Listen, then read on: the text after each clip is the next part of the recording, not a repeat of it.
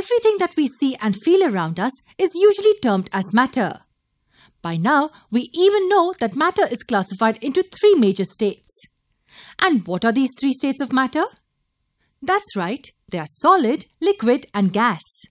But have you ever thought about what the matter around us could be made up of? Well, this question is not new and has been addressed a long time ago. And many people have made an attempt to answer it. Let us have a look at a few of these philosophies and theories. Recorded evidences suggest that around 500 BC, an Indian philosopher named Maharishi Kand hypothesized a concept. His curiosity about components of matter made him put forth an idea. He suggested that when we divide matter into tinier particles, ultimately we reach a stage when the matter cannot be divided further.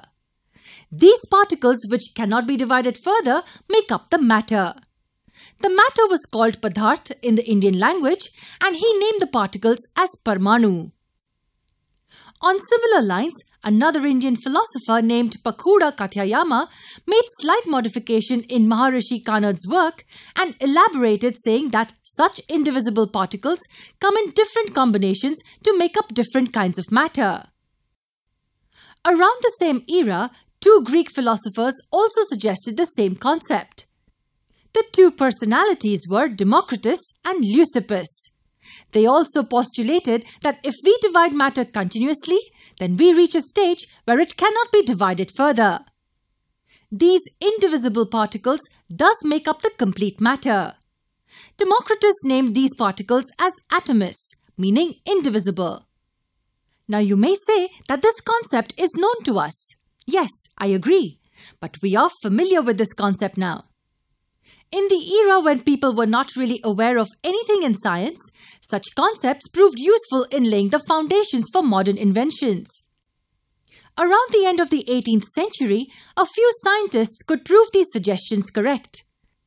They not only discovered, researched about atoms, but also threw light on the basic difference between elements and compounds. Yes, studying this difference paved the way for many scientists to understand how several combinations can lead to the formation of different substances. But now when I say combinations, it means we will have chemical reactions, right? That's correct. And chemical reactions are governed by a few important laws.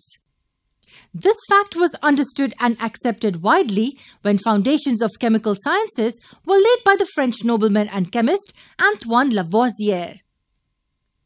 The 2 most important laws of chemical combination were established by then. They were popularly known as the law of conservation of mass and the law of constant proportions. Let us take a look at both these laws in the upcoming videos.